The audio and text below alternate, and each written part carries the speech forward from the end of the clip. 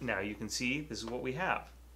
The alpha values, now every point here is exactly the same size, but some of them we see more than others because we've now scaled the alpha by the population.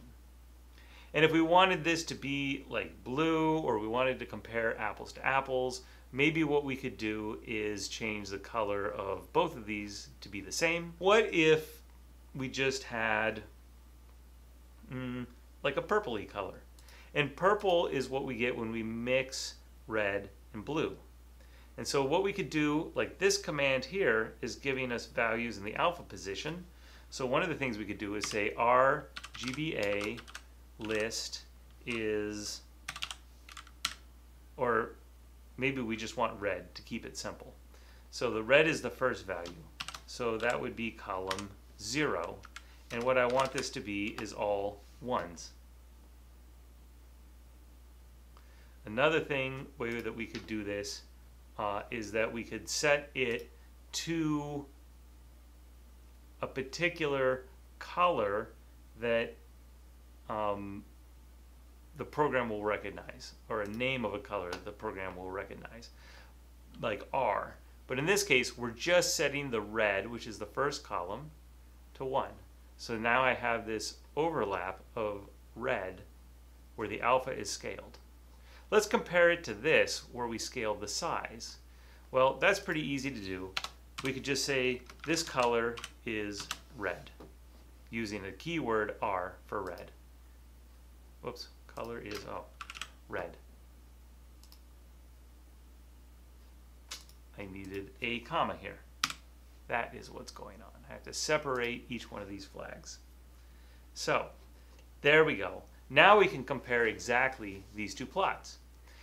In this plot, we've kept the alpha the same, which is 0.1, and we've scaled the size of each point by its relative population.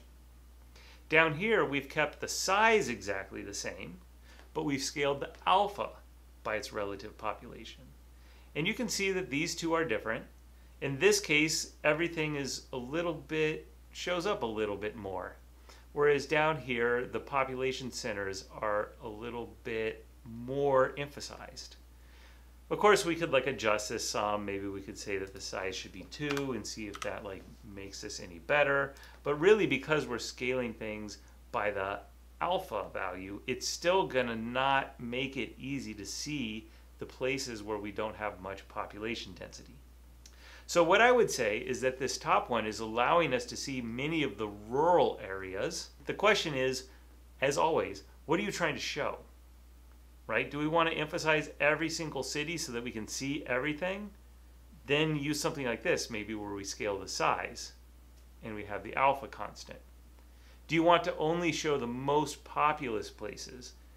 Then maybe keep the size constant and scale the alpha by the population. And I think, as a native Californian, this is the map I think of when I think of California. A lot of people here in the Bay Area, a lot of people in LA, a lot of people in San Diego, some people up this I-5 corridor into Sacramento. And then there's a few people that are up near Shasta, some people on the coast here. Not much going on in these hills.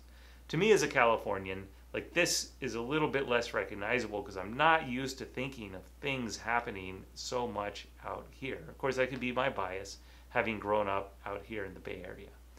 If we wanted to, we could try to also express differences in colors for differences in prices or something else. For instance, let's say that what we wanted was something like the median house value. Then we could go in and we could do what we did for population, which was, if you remember, we took the population and divided by the max population. That gave us a normalized population distribution. And if we did that, then we could also end up with variations in colors. So let's see how that would work here. And then we'll see a slightly easier way to do this at the end of the video. Basically, rather than having the population, let's look at the prices. So what if it was housing, and then we can go back to the top and see what we should call this. It would be the median house value. So I'll just double click so I can highlight it and copy it, and then I'll go back and say median house value. And then again, just as we did before, we want the maximum value of that. This is a function, so it goes between two parentheses, and then the square brackets so that we can refer to something by its name, and that would be the median house value. Now we would have a range of values for red. That means that we would basically scale from 0 to 1, 0 being no red, so everything would be black, or 1, which is it was red. So let's see what that looks like. I had forgotten the housing here. Okay, try again. Now you can see that we scale from black, which would be the lowest prices, up to red, which is the highest prices. We could also add in other colors if we wanted. For instance, what if we wanted to have not only red but blue, and we could create a sliding scale? So if I put in RGBA list, now instead of the red channel, let's think about the blue channel. So red is 0, green is 1, blue is 2. And then what we could do is we could have a 1 minus this value. And so what that's going to do then is it's going to basically, when we have small values for the red, we'll have large values for the blue, and vice versa. So then I'll hit enter or run. And now what you should see is that we have colors that vary from all the way blue to all the way red, passing through purple. And so this is one way that we could create a color scheme that's based upon our data. But there are other ways to do it as well. And I think the easiest way to illustrate this is to go back up here to the first part where we only had a single alpha value and we had the color as red. So I'm just going to go ahead and refresh this so that you can see that is what I have. I have things where the size now is tied to the population. That's okay. Let's leave it like that for just a moment.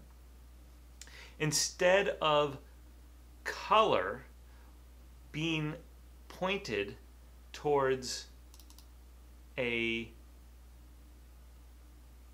particular color, what we want to do is we say we want to tie the color to some value. For instance, what if we just stay with the median house value that we had before? And in fact, I don't need all of that I had, so let's just go back up, and rather than typing it, I'll just copy and paste it in to down here. We have the median house value. So we're saying the color is tied to the median house value. Let's see what happens if we try to run this. Now what we get is grayscale, and you can see it put a new scale to the side of the map, running from white to gray. So this is another way that we can have the small cities hard to see and the large cities easy to see. The higher the cost, the more gray, as shown here. Part of the reason it's gray is because our alpha is low. So what if I set this instead of to 0.1 to 1? Now you can see that we run from white to black, and there you go. It looks pretty good. We could also change the size so that it is not directly tied to the housing population or scaled by population, but is itself independent. But let's leave it like this for right now. What if we wanted something that wasn't just black and white? Well, it turns out that matplotlib has an option to do that, and it's called color mapping. And so if I go to the documentation for matplotlib, I can go to the color maps section of this, choosing color maps in matplotlib. It'll give you examples of how this works, what the different names are that you could pick, and so you could have several different sequential themes and several different diverging themes.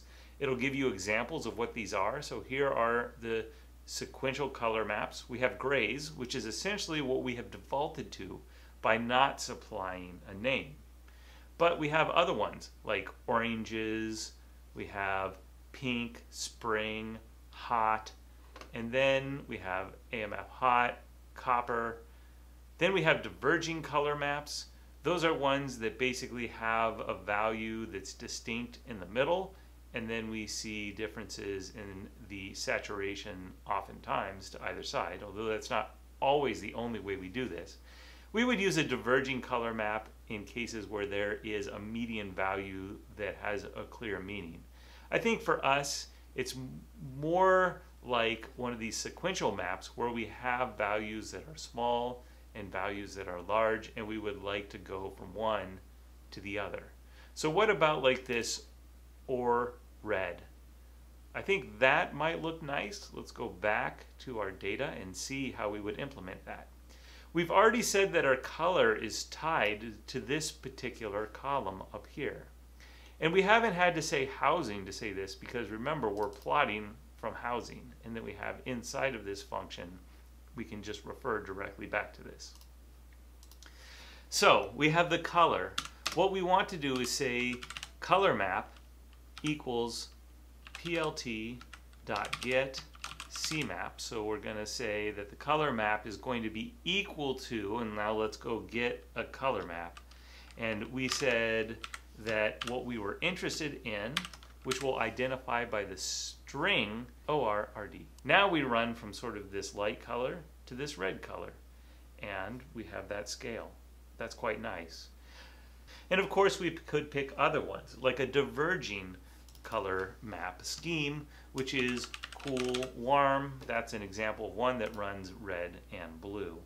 And then you'll see when this pops up that we go from blue through a white up to red.